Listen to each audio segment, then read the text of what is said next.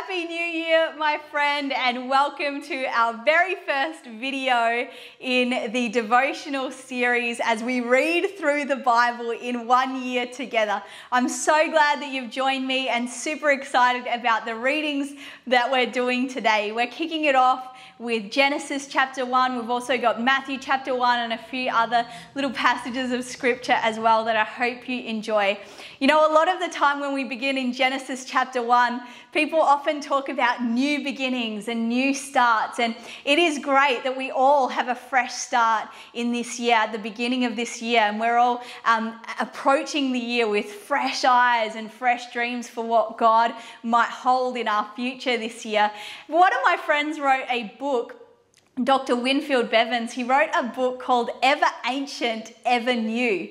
And when I came to this passage of scripture as I read it this morning, I felt God speak to me about being ever ancient and ever new. You know, even though this is the beginning of a new year, a beginning of a new season in my life, maybe it's the beginning of a new season in your life, maybe there's new things on the horizon for you. Even though it's the beginning of the book of the Bible, we have a God who is not only ever new and ever present and ever speaking into that situation and circumstance and breathing life and bringing new things into order, but we also have a God who stands outside of time, who is ever ancient. There is nothing that he hasn't seen. There is nothing that he has not walked through. There is nothing that he has not planned in advance. And so as we step into the new, God is already there in our future, waiting as his yesterday. So God is already there. God has already seen it. God has been there. He has done that. He has got the t-shirt.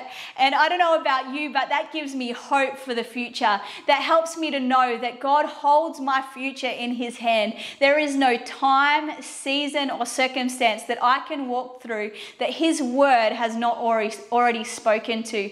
And so I'm doing this new season with God hand in hand. He is ever ancient and he is ever new. Also in this Matthew chapter 1, we see this massive genealogy that we're reading through. You know, sometimes genealogies can be a bit boring. We're reading this name after that name, this name after that name. And sort of like the credits on a movie, you know, as the credits are going up, it can be boring just reading through the credits, but every name had a part to play. Every name was a story of someone who made a difference in that movie. And in the same way, this genealogy, every name shares a story of someone who has partnered with God to see his plan and purpose come to pass in their lives. And it's the story of Jesus Christ, the story of the birth of Jesus Christ, the coming of the Messiah. The Old Testament, it stops with Jesus. The Old Testament train parks in the station when Jesus arrives. And so he is the fulfillment of Bible prophecy. He is the fulfillment of everything that these individual stories were talking about.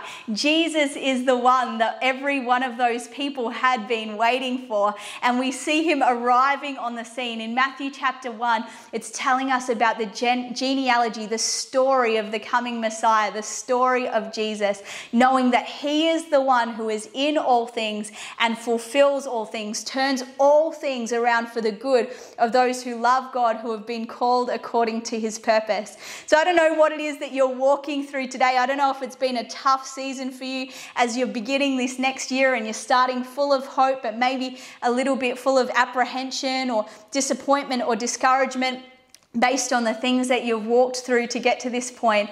I believe that you can start the year, you can start this Bible reading plan wide-eyed, full of hope for the future of what God has for your future, because he is the one who fills all things. He is the fulfillment of every promise that God has for us.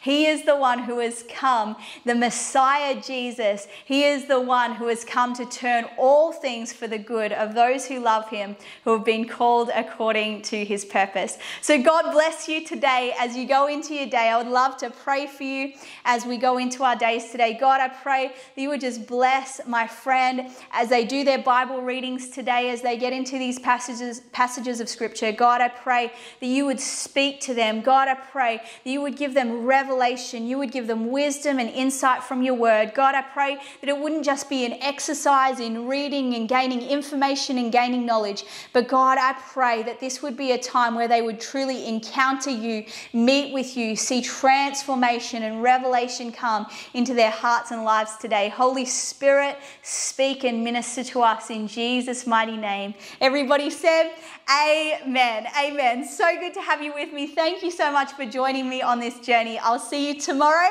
for day 2.